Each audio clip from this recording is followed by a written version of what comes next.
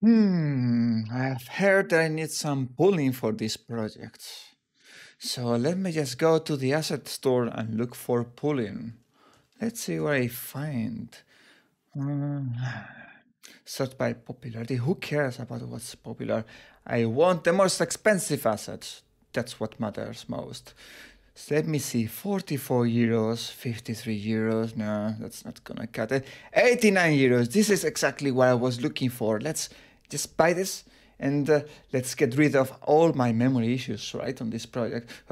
No, Pat Ruben, don't spend 90 bucks in just pooling. Why?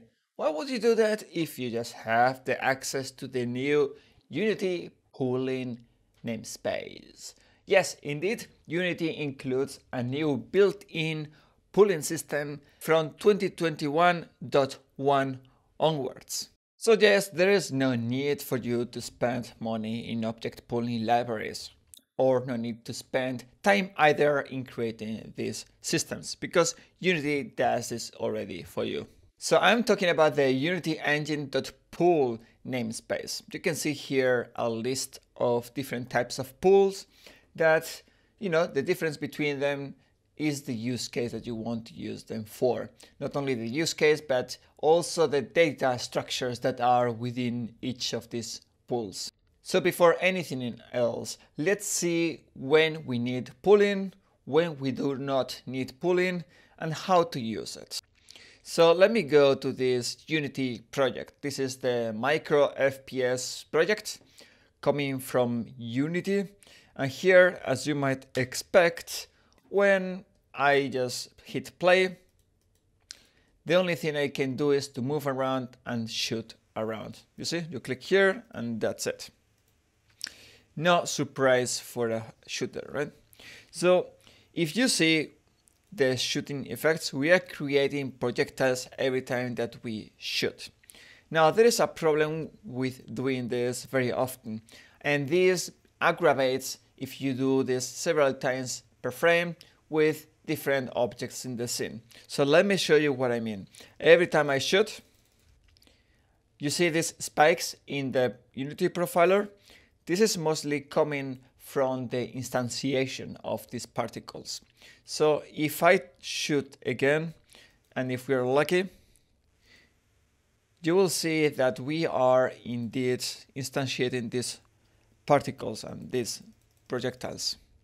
There we go, there is one, projectile blaster. We spawn them every time that we click, and then whenever they touch a surface, they explode. That means that we destroy these particles, okay? So let's see what happens in the profiler. So we have constant 30 bytes of allocations, and whenever we shoot, this should go up because after all, we are allocating memory for the new objects, right? So here we have 1.3 kilobytes. Let's see if this is what we are talking about. And every time that you see one of these instantiates, you can think about pulling these things. It depends on the frequency and on the memory that you are consuming. So let's see what is exactly going on. So here we have a projectile standard update function. Let's see more frames. So we keep going. After all, we need to search for the moment where we click. So it could be that it takes a bit of effort to find this place, right? So let's keep scrolling. And here is another one, 1.5 kilobytes, another instantiation going on, this time in the player's weapons manager. Okay, so let's not dig too much into the specifics of this game, but rather show you the effects of doing this, because this is going to happen no matter the type of game that you do. This is going to happen in any project, okay? So every time that you use instantiate, you are creating a copy of a template that will be your prefab, right? So here we have one instantiate, and you see that we generate garbage. The problem with this is that Unity after some time has to clean this garbage, and that's going to freeze your gameplay for a few seconds, maybe even on mobile, right? That is especially bad in VR because you might just cause that your players end up puking in their experience. And even worse, your Oculus and these other platforms can disallow your game or experience. They can prohibit your application in the store. So the way we solve this is by using pooling. Instead of just duplicating these objects or instantiating these projects on demand. Whenever we click this button, we just take them from a pool. That's the idea behind this. Now, how do we do this? All right, if we go back to the profiler, you will see that we have here a handle should function that is allocating exactly that amount of memory. You see the instantiation, right? So we could just go to handle should in your C# IDE, for example.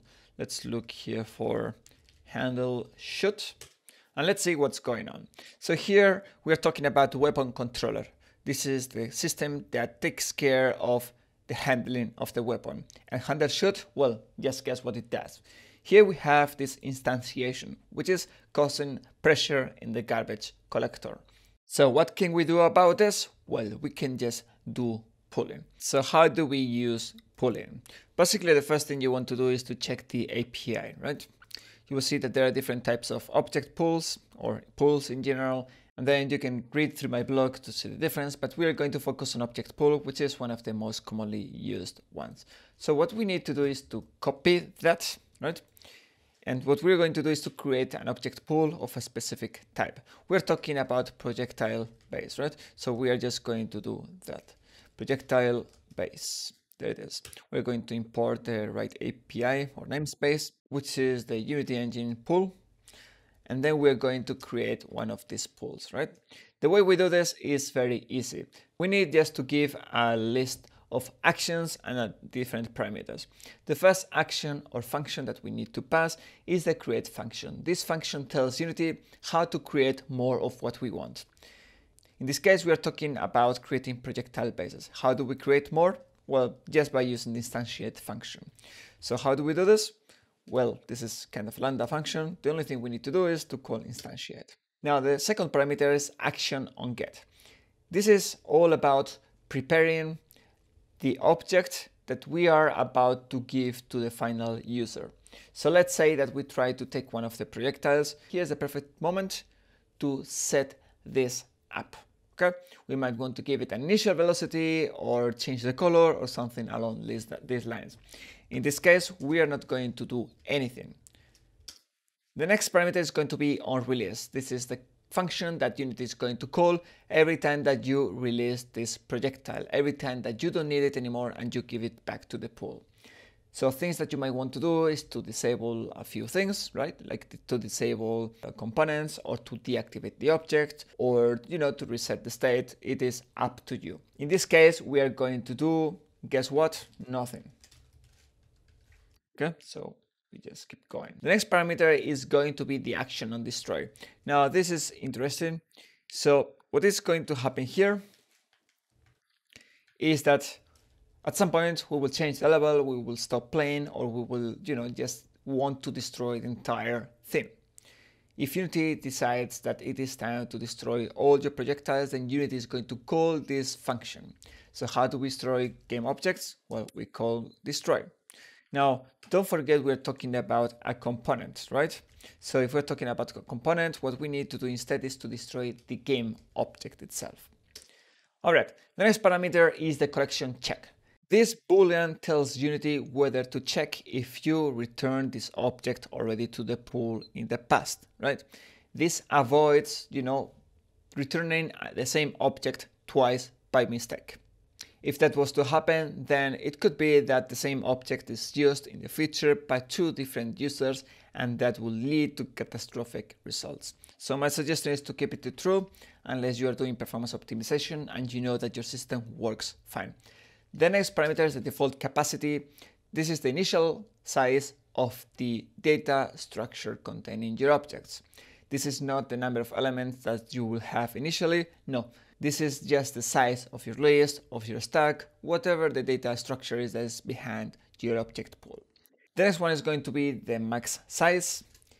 If you try to have more elements than this number in that pool, at least, inactive objects, then Unity is not going to allow that. Unity is going to destroy any other element that you try to push into the pool above this limit. This helps you keeping track of the size of your collection, therefore reducing the pressure on the garbage collection system. So this is it. This is the object pool that we need, right? So we're going to call this projectile pool. And of course, we don't want to save this locally. We want to create a field. And of course, we also don't want to construct the pool there. We want to create that probably in a wake. So let's just do this. Now, how do we use the projectile pool? So basically, we were using an instantiate so far. Here it is. And instead of doing instantiate, what we're going to do is to call get. Okay? By doing get, we will just get a projectile base. So we're just going to try to keep the structure as close as we can. Now the problem here is that we still have to give this a position and a rotation. So let's just do that. Let's do this manually by accessing the transform, position, and then we do the same for the orientation itself. So there it is, quaternion look rotation. And there we are.